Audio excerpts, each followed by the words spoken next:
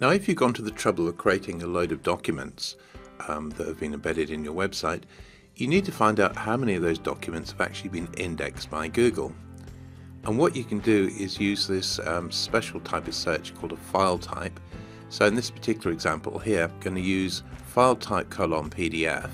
So I'm basically specifying I only want to look at PDF files, and I'm also limiting this to a particular search. I'm basically saying only search this site. So I'm saying site : www.google.com.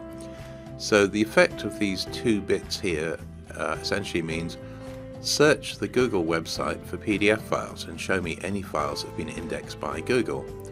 So in your case, you could replace the word Google with the name of your website, and that would show you how many PDF files have actually been indexed by Google on your particular site.